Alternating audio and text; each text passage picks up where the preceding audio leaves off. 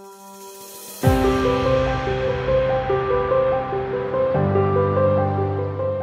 attitudes like a flat tire, you can't go very far with it. Gratitude, on the other hand, is the fuel that determines your altitude. Altitude in this case refers to success, growth, status, progress, promotion, prosperity, etc. I'm sure you get my drift. What's the linkage between gratitude and attitude? Gratitude is attitude, but attitude is not necessarily gratitude. This means that not every attitude conveys gratitude, but every gratitude is an attitude. Attitude is a conscious or unconscious state of mind which could be either positive or negative. Our attitude determines our reactions to things, people, situations, events, actions, words, etc. One of those reactions is gratitude.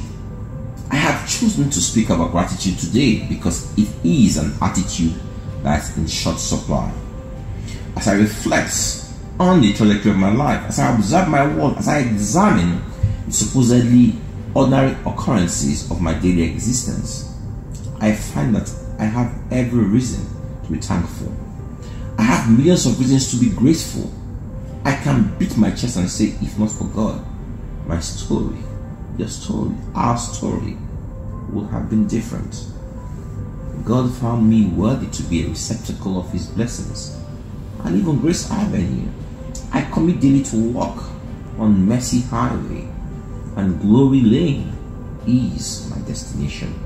I'm saying that God is and has been with me every step of the way, and I'm eternally grateful for this. I don't need anyone to tell me that I'm special. God loves me. There's nothing that I've done to deserve His love, but God loves me. God has been merciful towards me. He showers me so much love that I unconsciously act spoilt. In my coming and going every day, I see His goodness abound towards me. Some people say to me, it's okay for you to talk the way you talk because you have been lucky. You are wrong. I haven't been lucky. I have been blessed. I have been so blessed that I have been struggling with how to demonstrate to God my gratitude. What can I do to show God how grateful I am? Who am I that He chose me to bless me? Why am I, oh Lord? This is the question I ask every day. Why me? In every sticky situation, I saw your love. In the darkest times, I saw your salvation. I have never felt alone and abandoned even when I tried to run from Him. In my imperfection, I saw His perfection. In His perfection, I saw my imperfection, and I eventually understood. There's no such thing as a perfect person in the Bible. Instead, we find a large number of figures who are well acquainted with sin. Take Abraham for instance. Surely we know that Abraham was a good, God-fearing man.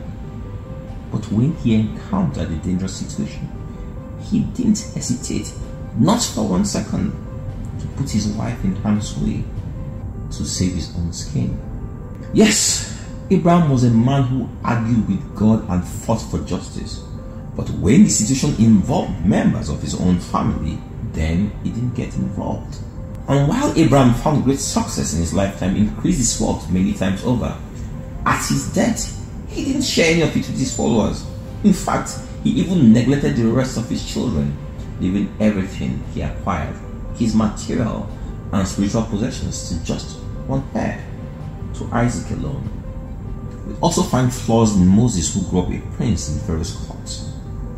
Early in his life, Moses killed a man. Years later, when God called to him at the burning bush, Moses looked for a way out, pleading with God to send another in his place. And during the years in the wilderness, Moses grew so angry with our stiff-necked ancestors that when they were afflicted by hunger, pest, plague, and war, he was not beyond letting them suffer a bit before taking up their cost. In the end, after leading the Israelites to the promised land, not only was Moses not worthy of bringing them in, he wasn't even allowed to enter himself.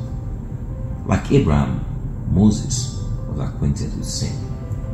Perhaps the best example I can find of the imperfect man is David, whose story is told in the first and second books of Samuel.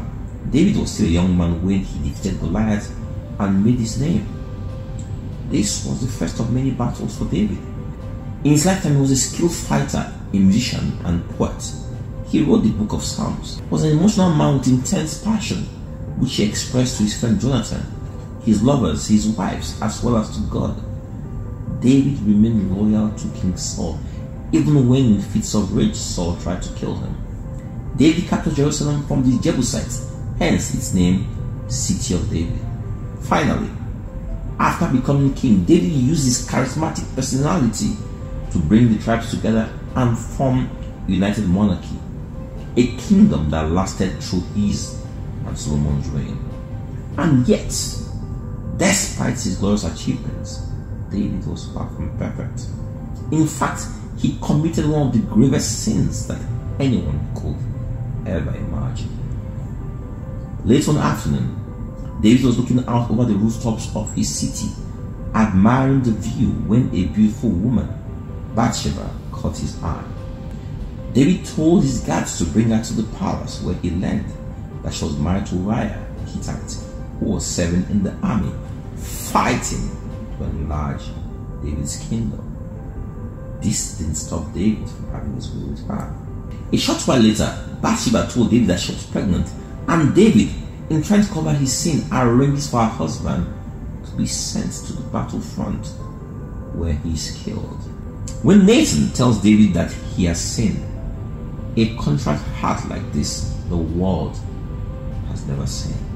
The depth of his sorrow as he cried, "I have sinned," continued to reverberate throughout the ages. The Jews tell us that there are three kinds of special prayers. There's a prayer offered by Moses, an exacting line by line, word by word, letter by letter prayer. God responded to Moses' prayers like no other, but only after he received every line, word and letter. Then there was the prayer said by a king. David said this prayer better than any other king. It wasn't quite as efficacious as Moses' prayer, but still, God will hear it and eventually respond. Finally, there's the prayer of the poor. This, the Jews say, is the most special prayer of all, because God always listens to the prayer of the poor. When such a prayer is uttered, God pushes aside all the other supplications that surround him and responds to it first. So how did David do his dance? How did this king, this sinner, this jester maintain his honor and preserve his life? How was it possible for him to be called the Messiah by the Jews? I will tell you. Instead of using the prayer of the king, David learned to say the prayer of the poor. The prayer God always hears immediately. The prayer God always responds to. But how is it that a wealthy man, a king, could be entitled to offer the prayer of the poor? According to Zohar Midrash, God treats everyone who is broken-hearted as if they were poor. Anyone who honestly looks into their hearts and soul and sees their own faults and shortcomings, God will immediately respond to their prayers. David was a great sinner, but boy, he knew how to dance. Read a few of his psalms and you get to know a man who knew the depth of his soul. God may despise the sinner, but God loves those who dance. Psychology tells that there's a connection between sin and redemption, that we cannot be whole until we look into ourselves and find where we are lacking. Only after we know what our sin is can we start to find a way towards redemption. But knowing our sin is not so easy these days. We live in a world that has idolized perfection and is entertained by failure. At a time when gossip no longer needs coffee at Starbucks to spread, others' mistakes are ever present, patiently waiting to be acknowledged on Facebook, Twitter, and Instagram. In this environment, this instant information age, is it any wonder that we try to hide our flaws and shortcomings? Is it any wonder that we are unwilling to admit them even to ourselves? Many of us walk around wounded, not only by our mistakes, but by the pain caused by trying to cover them up, trying to maintain the illusion that all is well. We hide our imperfections, sometimes by living defensively, by finding fault with others, We are afraid to look in the mirror and accept our own responsibility. But you and I, we have a choice. We can pretend to live, ignore our failures, avoid the truth, live an existence that's accompanied by a dull ache that never goes away. Or we can face our fears, acknowledge our sins and shortcomings, become aware of the heartache, sorrow, and loss we have caused ourselves and others.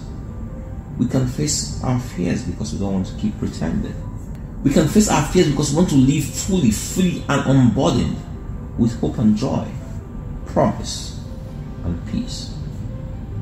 This is not an easy road to take. It's not for the faint-hearted. But unless we're able to be honest with ourselves, our lives will never change. We'll keep walking on that treadmill, claiming that everything is fine, everything is dandy, with only that dull ache in our soul to remind us that we're just fooling ourselves. Christianity has never asked us to be perfect. It doesn't tell us not to fail. What it tells us is that God, the one who created us, understands our nature and knows that we are not perfect. Not Abraham, not Moses, not even David was perfect. But that's okay. God doesn't want us to pretend to be something we're not. God wants us to be honest, to speak the truth to ourselves, to ask forgiveness for our failures, to grow and become whole.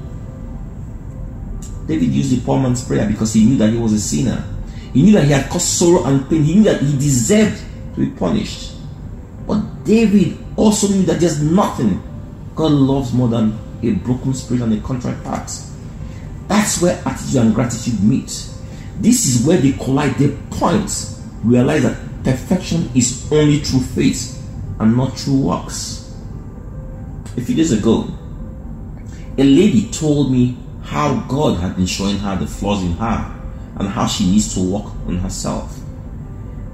She felt quite justified in the works of self-redemption, that I didn't quite know how to tell her that God no longer sees sins or flaws. He sees us through Yehoshua. Only the devil sees sin and flaws. Only the devil points this out. In understanding that God loves me irrespective of my imperfections, I can't help but dance like David. I can't help the gratitude that courses through my veins. I can't help singing songs of praise in the shower. As I sleep, my soul praises Him. God has been so good to me. I don't know what your story is. I don't know how perfect you are, but I want to tell you that in my imperfection, God found me and made me whole. He blessed me and mine. This is my attitude, an attitude of gratitude that has fueled my altitude. God has been good to me. God bless you all.